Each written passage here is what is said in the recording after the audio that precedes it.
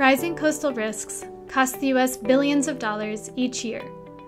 Understanding these risks can help protect coastal communities by allowing us to allocate our resources more efficiently, adapt to change, and work with nature to build resilient solutions for the future. At the Center for Coastal Climate Resilience at UC Santa Cruz, we're working to advance solutions and our understanding of risk with rigorous hydrodynamic and socio-economic modeling that accounts for bathymetry, sea level, storm surge, and waves.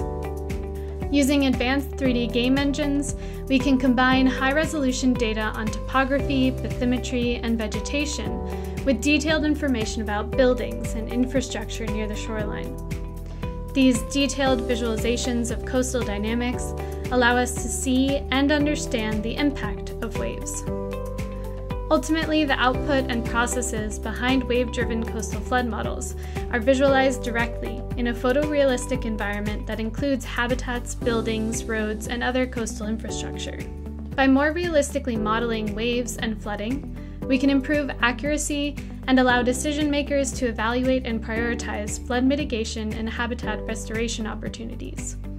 These visualizations also improve the transparency of black box flood models, which has been a criticism for some insurance applications. By helping decision makers and the public to understand how and when flood risks will increase, we help advance critical risk management decisions. But most importantly, these models and visualizations also guide us to solutions that leverage our natural defenses for the benefit of both humans and nature. Natural ecosystems like coral reefs and mangroves are extremely effective at protecting our coastlines, saving the U.S. billions annually.